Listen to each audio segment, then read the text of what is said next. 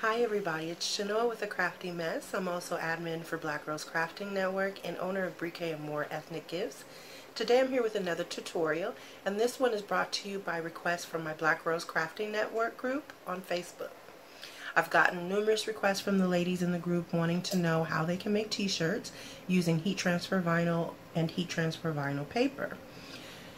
We're going to go over both of those methods in details, and we're actually going to complete a shirt using both methods from front to back, start to finish, from the graphic design all the way to the completion. So one of the shirts we're going to go ahead and complete using our heat press. The other we're going to use a at-home iron. So I just want to show you that it can be versatile. Anyone can do this. You don't need any special equipment. Stay tuned if you'd like to know how. Okay guys, before we get into the actual how-tos of the video, I did want to take time to say thank you to all of the people who have subscribed to my channel. I'm very humbled, gracious, appreciative of everyone, and I'm on my way to monetization. Thank you so far for all of your help, and I appreciate all of your support going forward. If you haven't already subscribed to my channel, what are you waiting on? Hit that bell for notifications when I'm doing my next videos, and also the like button. All your support helps me so much, and that just ensures that I can do more videos like these. Okay, so the first method we're going to do is using heat transfer paper. I have heat transfer paper for light fabrics as well as heat transfer paper for dark fabrics. The light fabric transfer paper is Jolie Boutique, and that can be found at any craft store and also at Walmart. The transfer paper that I'm using for dark fabric is Nina 3G Jet Opaque, and that you have to purchase online. Here are two onesies I made using the Jolie Boutique for light colored fabrics.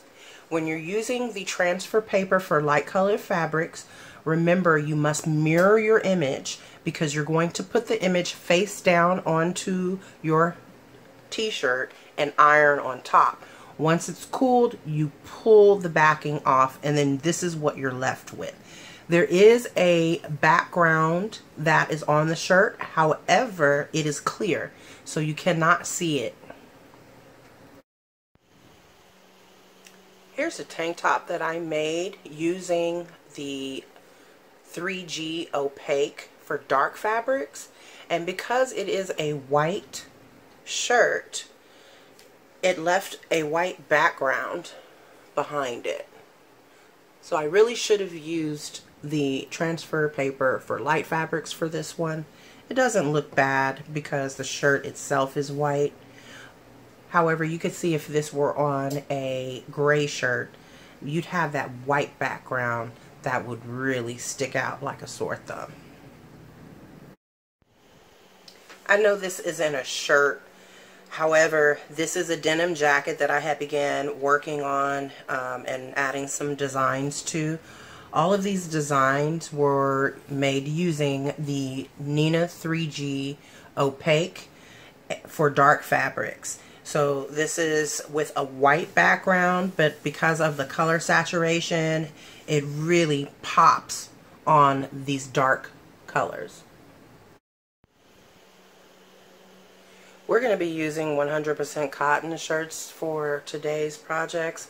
However, when you're using heat transfer paper and heat transfer vinyl, you can pretty much do that on any type of fabric. The thing that you want to make sure of is that whatever fabric you're using, it isn't going to melt, meaning that it can take the high heat.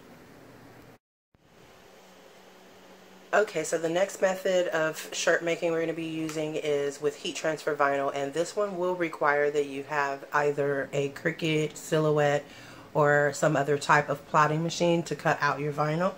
And here are a few types of vinyl that I like to use. This by no means is all of it. I'll show you guys a quick glimpse of my vinyl collection in just a moment. This is a foil vinyl. This is just a regular glossy vinyl. Here we have a holographic shimmery sparkle vinyl, and this is a glitter vinyl. You can use these with each other or by themselves. It really depends on you and what your design calls for. It does not require that you have a heat press or an easy press machine. However, it's preferred. I'm going to show you a t-shirt that I made using heat transfer vinyl, and I used two types of vinyl to complete this design. For the word wine and the lower portion of the word life, I used just a regular black vinyl.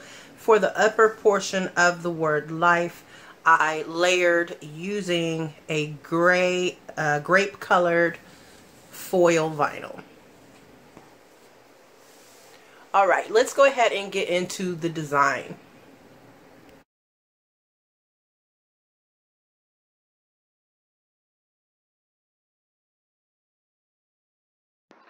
So from my Cricut Design Space home page, I went ahead and hit the plus sign to get a new blank canvas. And then I hit upload, and I uploaded this particular design into my Cricut Design Space. Went ahead and highlighted the design after it was brought into Cricut, and then hit insert image to put it onto my canvas. So that's where we are now. Now this is already set up as a print and cut image, and I can see that here on the right where it says print and cut, and I can also see that here at the top where it lets me know it's a print and cut. So I went ahead and sized it to the maximum size Cricut will allow for a print and cut, which is 9.25 by 6.75. Now that I have my dimensions set, I can go ahead and print this out on my Jolie's Boutique light colored transfer paper. Remember though, we're going to hit this make it button, send it over to our mat, and before we print it out, hit the mirror button. Whenever you're using the light transfer sheets, you have to always remember to mirror your image because you're going to apply it face down. Alright, so I have it the size that I want. Everything's looking good. I'm going to go ahead and hit that send to printer button. Okay. And I am going to hit the system dialog box because I want to go to my printer's dialog box and change it so that it's going to print on the best setting. Okay, once it's printed out, then I'll meet you back at the mat. Okay, so I have my design printed out on my Jolie Boutique light fabric transfer sheet, and remember to mirror your image. And I also want to edit to say to please remember to remove your bleed. Okay, now I cut this out by hand because if I were to have loaded this into my Cricut machine, it was going to want to cut out each of the letters individually, and I don't want that. I just want the whole design this way, so I just went ahead and using my scissors cut it out by hand. So now what you're going to do is I have my light colored shirt here. You're going to take your transfer paper and you are going to put it face down on your shirt. So notice that now when it's face down, you can see the words are going to show up the right way.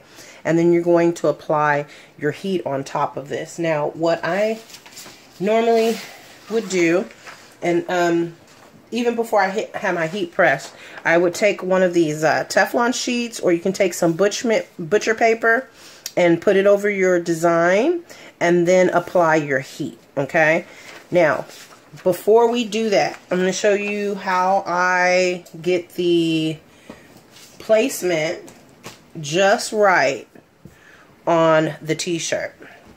So what you want to do is you want to take your tee and you want to make sure you line up the seams perfectly on this, or as perfect as you can, the sleeves and all of that. And once you have everything lined up, Okay.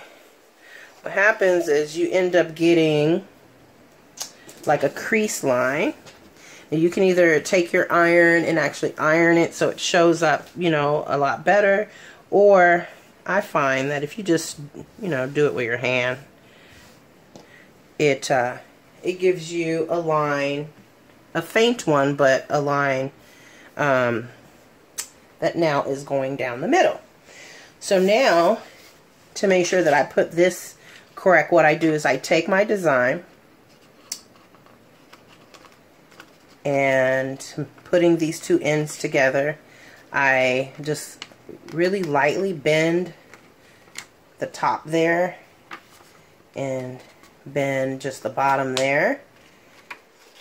And then that gives me a line here and here so that I can line up perfectly with that middle seam. And then I know that my design is going to be straight. Okay? And then in terms of placement, you want to place it down anywhere between 3 and 3.5 inches from the neckline. So I'm going to take this shirt over to the heat press and press it to get out some of these wrinkles, and I'll be right back. Okay, so I've knocked the wrinkles out of this shirt where the design is going to go, and then I folded the shirt in half and created a crease. We've already taken our design and evened it up here. Okay, and then we're going to fold it down at the bottom. Okay, so now we know that it's straight, and we can go ahead and line up the design. Okay, so if you want to be completely accurate, you can get a ruler here and measure down the 3 inches, and that's where your design should start, anywhere between 3 and 3.5. So I'm going to go ahead and put that right there. And as I mentioned earlier, with these transfer sheets, you can use a home iron. Just make sure to apply pressure. I, though, am going to use my heat press because I already have it heated up. So I'm going to press this, and I'll be right back. Okay, guys, so this is the shirt. So I pressed it on the heat press for about 7 seconds at 380 degrees. While it was still warm, I peeled the backing paper off. You have to remember to peel it while it's warm. If not, when it gets cold, that backing paper can rip and tear like how this did. And so what I did was I reheated it for a little bit, and then just kind of using my weeding tool, kind of did like this and picked whatever paper might have been left behind. So if it doesn't come all off in one swoop, that's okay. Like I said, just heat it up again. Make sure that you don't put the iron directly on the design. You have to cover it up either with a Teflon sheet or some butcher paper or something like that. And there is a sheet that comes in, a couple of sheets that come in the packet. So that's what you want to use. So that is our first shirt, white shirt, using Jolie Boutique for light fabrics. I'm going to move that out the way. Now let's go ahead and get a design popping for our black shirt. And we're going to be using for this one the Nina 3G Opaque. Keeping in mind that that does have that white border that's going to be around it. Let's go ahead and go over Cricut Design Space and get our design popping. We're here at the Cricut Design Space. I went ahead and hit for new project. I'm going to go to upload, and I'm going to bring in the design I'm going to be using on my black t-shirt. And the design that we'll be using on our black shirt today is this tired. Okay, so I'm going to hit insert images. Here is my image. Now this could be made out of vinyl, or it could be printed. We're going to be doing a print and cut. So what I would like to do for this design is I want to add a white background. I'm going to go to Shapes, Circle, And then try and get a circle that's about the same size. Doesn't have to be exact, but we just want to make it as close as possible, same size. I'm going to change that to white, and I'm going to go to arrange and move it all the way to the back. Okay. And now what I want to do is go to align and center. Okay, even better. And then drawing a box over everything, excuse me, and I know that I have the box over everything because they're both highlighted over here. I am going to hit flatten. So what I've done is I've created a white background to my design because I don't want for my letters to each individually be cut out. Okay, I just want this outer shape. So what I'm going to do is I'm going to duplicate it because I want to check and see how it's going to cut out. So I'm going to highlighting this one, or this one, I guess it really doesn't matter. I'm going to hit unflatten. Okay, draw a box over these two. And I'm going to go back and do that center thing again. And instead of the flatten thing, I'm going to hit attach. Okay, now what I'm going to do is I'm going to change it from a print to no fill. And okay. So that's pretty good then. That means that it's going to, I believe, cut out the way that I want for it to. Let's see. Let's hit that flatten button. Yeah, that's exactly how we want it to cut out. We don't want it to cut out all that stuff in the middle. So I can X out of that. Now I'm going to go and I'm going to hit make it. Cancel. Let's size it before we hit make it. Okay, so the biggest that we can have it is 9.25.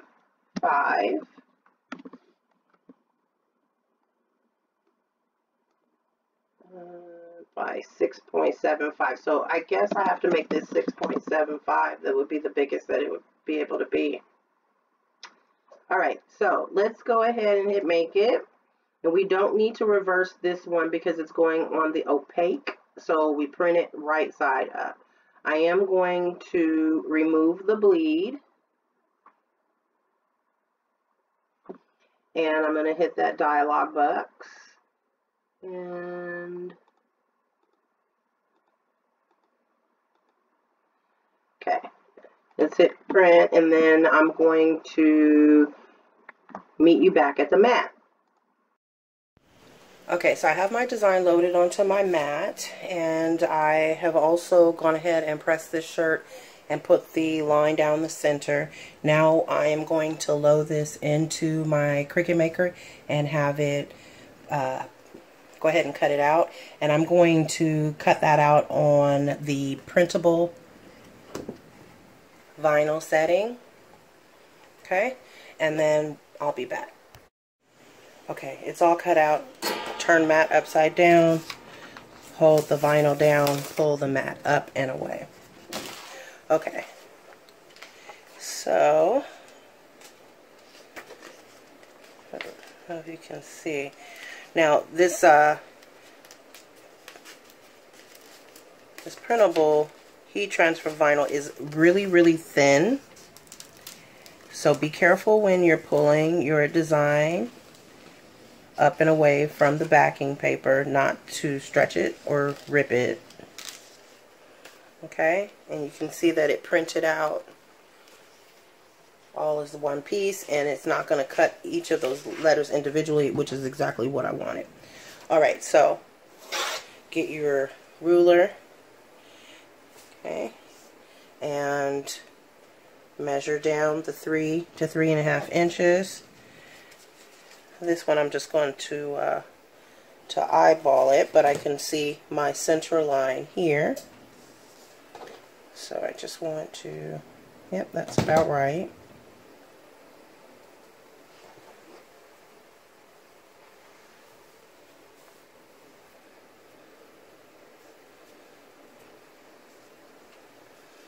So again, with the printable heat transfer paper, I could use my home iron, but I'm going to go ahead and take this over to my heat press.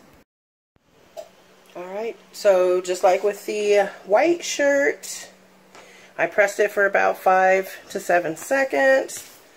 It's on there, it's not coming off. And this is the Nina 3G opaque on dark color. Okay, so now using our gray shirt, we're going to do an actual design with the heat transfer vinyl. So let's go back over to our Cricut design space so that we can design our vinyl shirt.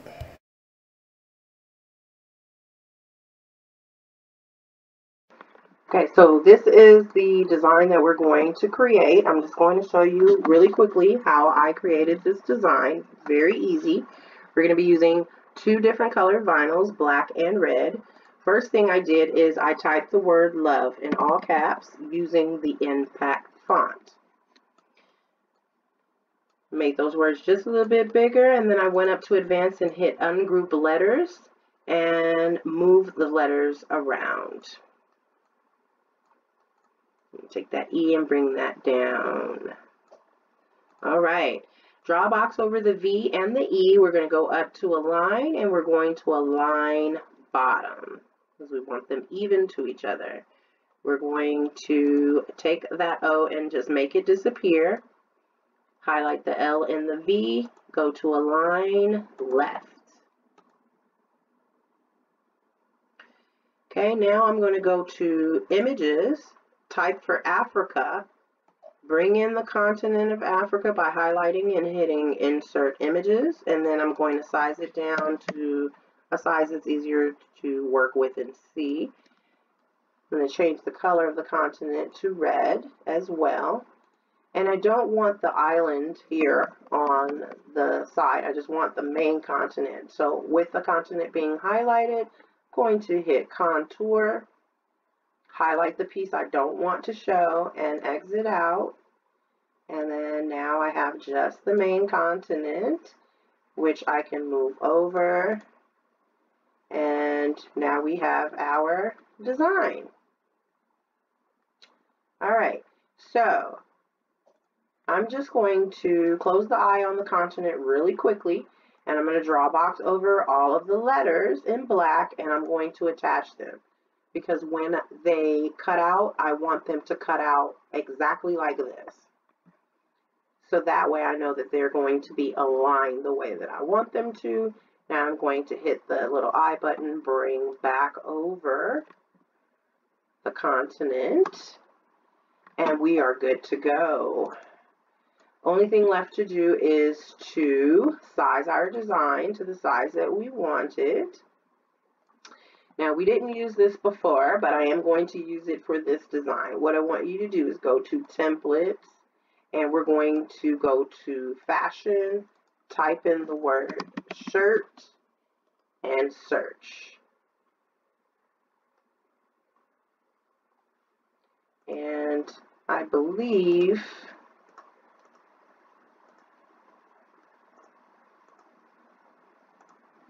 yeah, I want to use the scoop neck. I don't want to use that wide neck. So let me go from fashion to all canvas. There we go.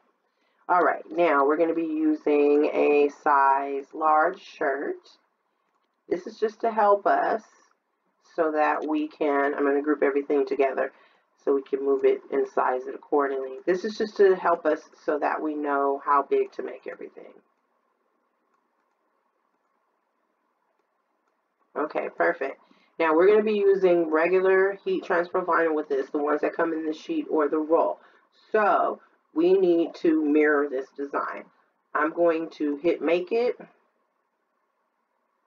and I'm going to mirror the letters, and then scroll down and remember to mirror the continent as well, and then hit continue. Now paying attention over here on the left, it's telling us exactly how many mats we're going to need to prepare and what colors we need. So first mat, we're going to need to have black vinyl, okay, and that black vinyl needs to be, let me see, I'm going to click on it so it opens it up. So that black vinyl needs to come down at least to 11 inches, and it needs to go over to at least 6.5 inches, okay? And then with our red vinyl, we know that our red vinyl needs to be at least 6 inches by 5.25 inches so that we can fit that on there with no problem. And then I'm going to be using this setting here, vinyl. Oh, actually, that's vinyl, adhesive vinyl. I need the one for iron-on. There we go. Iron-on vinyl. All right, so let's prepare our first mat. Okay, so we're preparing our first mat. I'm putting the vinyl down. Remember, shiny side goes down onto the mat. And you just need to make sure that you have it on there well. Either use your hands to smooth it out, or you can use your scraper. I'm seeing a little bit of air bubbles in there, so I'm just kind of smoothing it out. And then I'm going to load this into my Cricut Maker, and I'll be back. Alright, so design is all cut out, and I'm going to turn my mat over, holding my vinyl down. I peel my mat away from the vinyl. So, I don't know if you can really see too well, but I can kind of see the cut lines in the vinyl. We're going to put that to the side. Let's load up our second mat. This is going to be for the cutting of the continent, and the continent, I am going to be using a red glitter vinyl. Okay, and pay special attention, make sure that you're really tacking that glitter vinyl down, because it can be very stubborn. Make sure that you change your settings to the glitter vinyl before you cut it out. And you know what, before I put this on my machine, I'm going to put some reinforcements, because you can see that it's really curling up there at the top. So I'm going to take some of my blue painter's tape that I always keep on hand, and I'm going to add some tape to the very top and bottom, just to hold the vinyl down more securely to the mat. Now I'm going to go ahead and send it over to cut. Okay, I pressed 5 seconds, okay, and then I'm going to tack down my continent design and take it back over to the heat press and press for 15 more seconds. Okay, here we have it. I pressed it for another 15 to 20 seconds, and I've let the carrier sheet and vinyl cool down, and now I'm going to slowly peel the carrier sheet away from the shirt. Paying attention, make sure that I don't see it lifting from the shirt anywhere.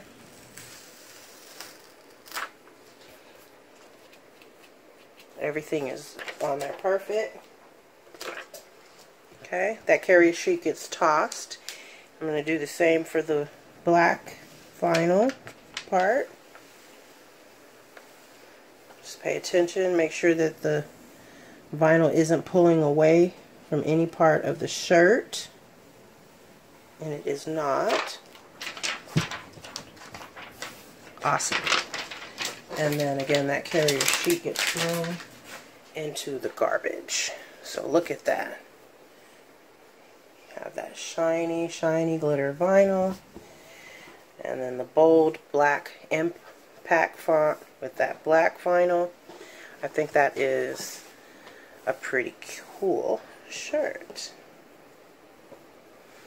Alright, so we've made 3 shirts, one using light transfer, one using dark transfer, and one using 2 different types of vinyl. The only other thing that I wanted to show you guys, because it kind of has something to do with what we're doing right now, is my scrap vinyl storage system. So I have 2, well I have 3, I'm using 2 and I'll be starting to use a 3rd shortly. 12 by 12 scrapbook albums that I got on sale from Michael's. So each 12 by 12 pocket holds a different color vinyl. These are all adhesive vinyls that you would use for like tumblers, cups, journals, that type of thing that I've tried to color coordinate. But here in the back I have a couple of folders that I use for leftover scraps for heat transfer vinyl. So I have a couple scraps left over of the red glitter vinyl that we used for our continent, and I have a few scraps that we cut away and that are left over from our black vinyl. I don't throw anything away. It can always be used for something else.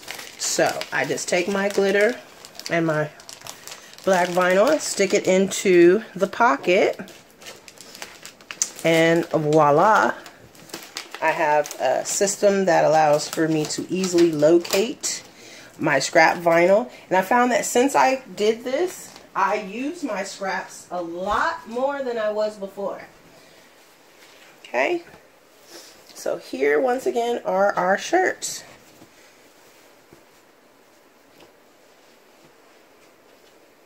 And then the piece de resistance. Alright, this is Genoa with the Crafty Mess signing off. I want to thank you guys for joining me. If you haven't done so already, please hit that subscribe button.